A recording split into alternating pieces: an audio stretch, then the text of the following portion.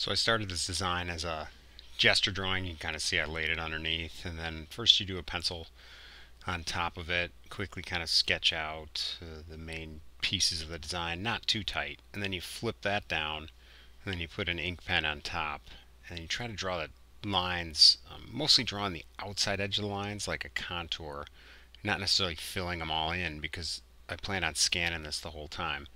And this is a good way for me to work. A lot of artists will work also drawing this right into Photoshop, but for me it kind of works. I like the feel of the pen on the paper, so maybe it's a little old school. And then I scan it in, and then you can see the lines aren't all filled in here, and then you can kind of quickly trap them in Photoshop, and you squeeze them a little bit, add some black. And now here I'm laying out the type, kind of doing it quick in CorelDRAW. You could do this in Illustrator too. Arc the type, kind of go underneath. Here's you kind of making scrolls out of some scroll pieces, fitting the lettering into the scroll.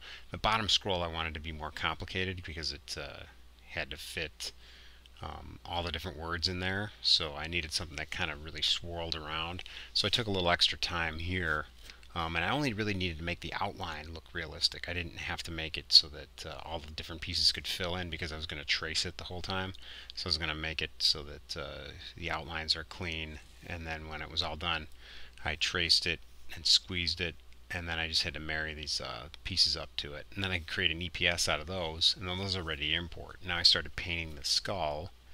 You bring that into Photoshop, kind of do a paint light to dark, start with an off-white, and then you're kind of slowly darkening it up, and then you do the deep shadows, kind of do the eye sockets and everything else. Helps if you've painted, obviously painted some shadowing in the past, so you don't have to reference something constantly.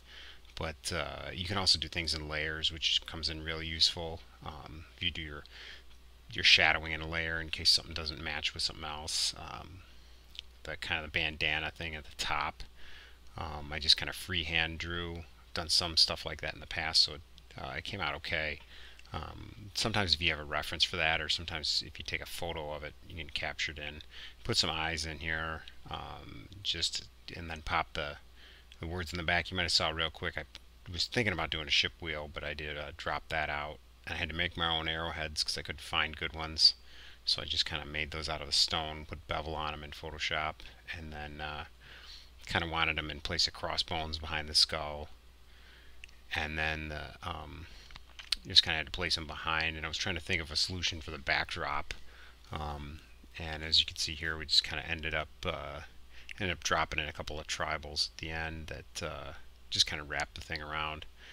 And then I just had to go, and once it was kind of all formulated, just kind of get ready, and then you can separate the design.